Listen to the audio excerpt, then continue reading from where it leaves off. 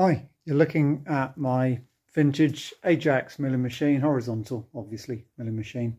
It's very vintage, and I've posted a few videos about this. I haven't done anything recently because I haven't really used it recently. There was a big issue originally when I started using it, that the belts are hidden around the back. There are no belt guards at the moment. We'll get around to doing that. The belts were vibrating too much.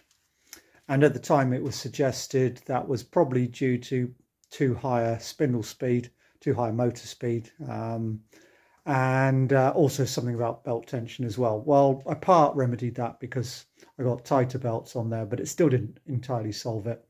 And I had a spare VFD, so I finally got around to getting another motor. And the motor I feel is a good choice in that it's 3-phase, but it's an 8-pole motor. Let's just go around like that. Okay, so let's just zoom in a little bit there. And it's an 8-pole motor, so at 50 hertz it runs at 680. And because I've got VFD, I can change frequency, obviously. So I'm going to do a test cut in a moment on a little bit of aluminium scrap there. Okay.